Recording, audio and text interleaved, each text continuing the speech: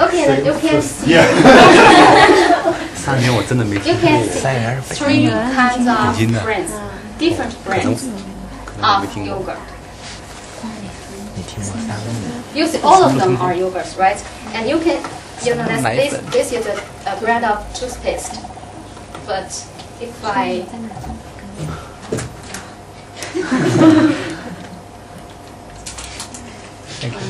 Thank you. I did this just want you to see very clearly. Can you see this part?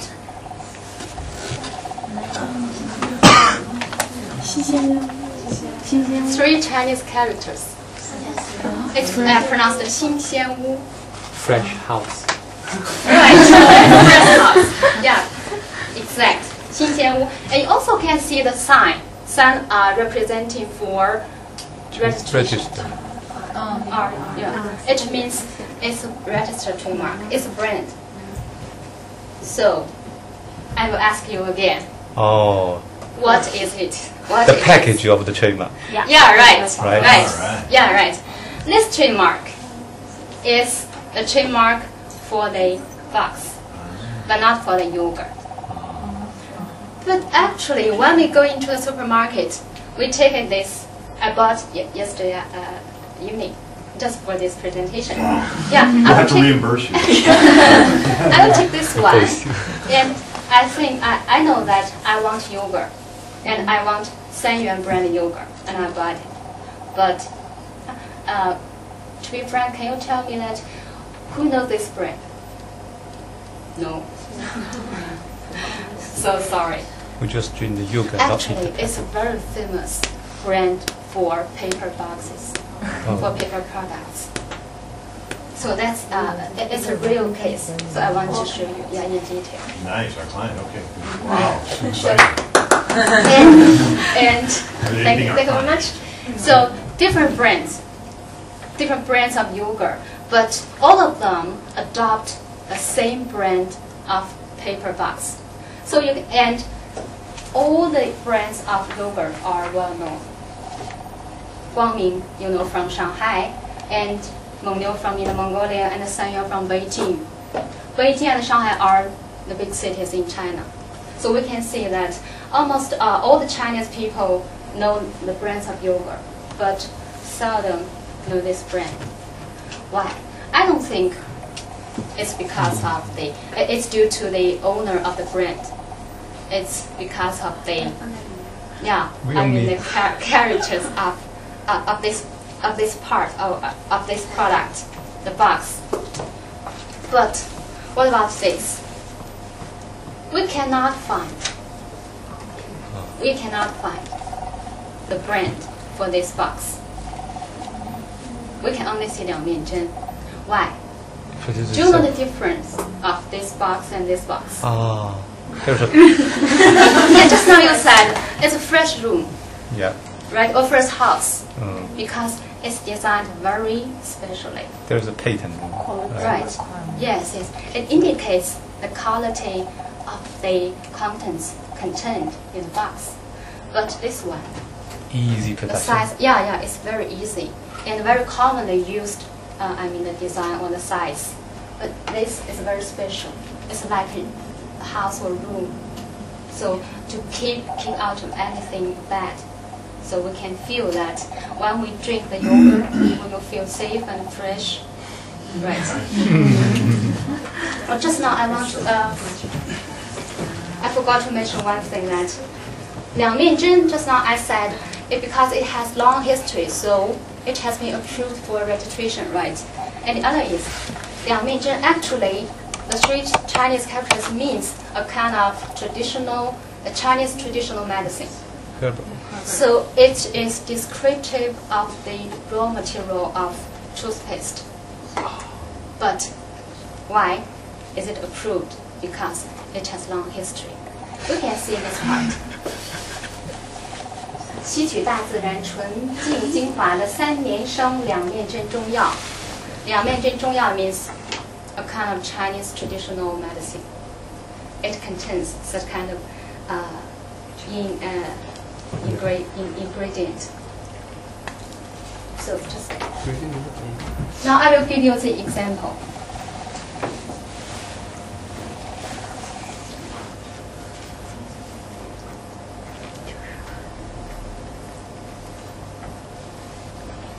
Let's see this trademark.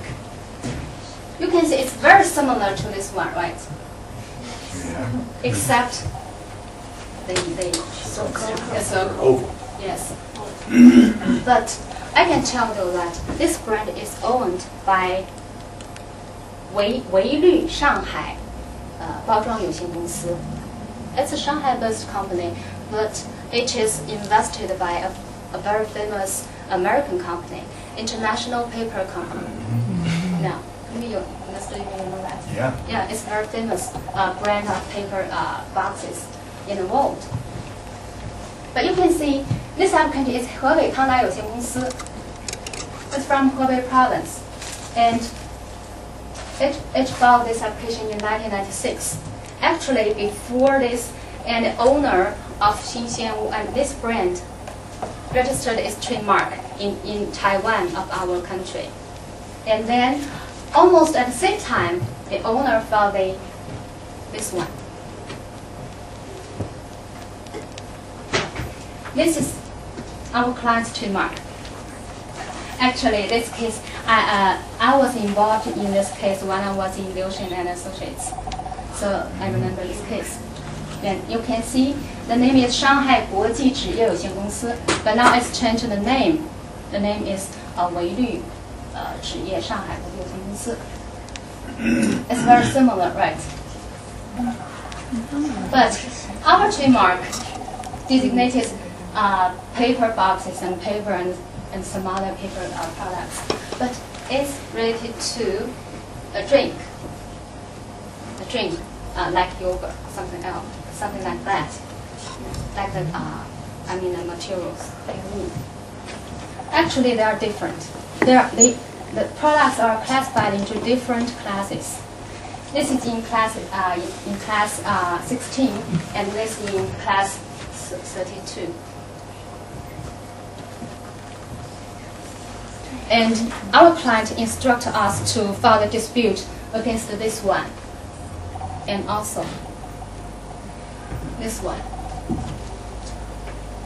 the same owner, because our client thinks that they have registered their trademarks in bad faith, because actually we have a long history, and our client registered its trademark in Taiwan in 1980s.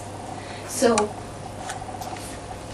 for this company, and we think that they should know the brand of our clients. So they filed this application in bad faith. And after it is registered about, let's see, in 2002, and we filed a dispute against this trademark and the last one trademark.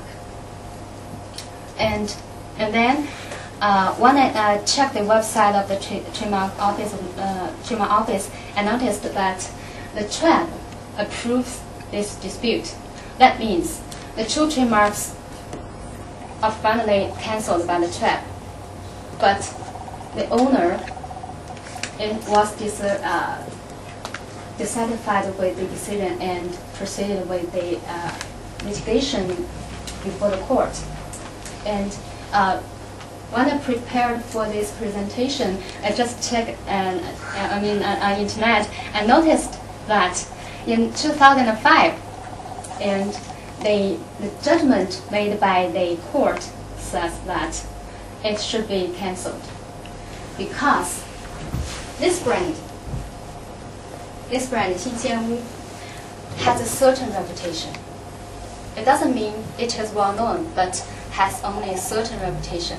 Pursuant to the trademark law of China, there's an item that is, if a trademark that is not registered in China, because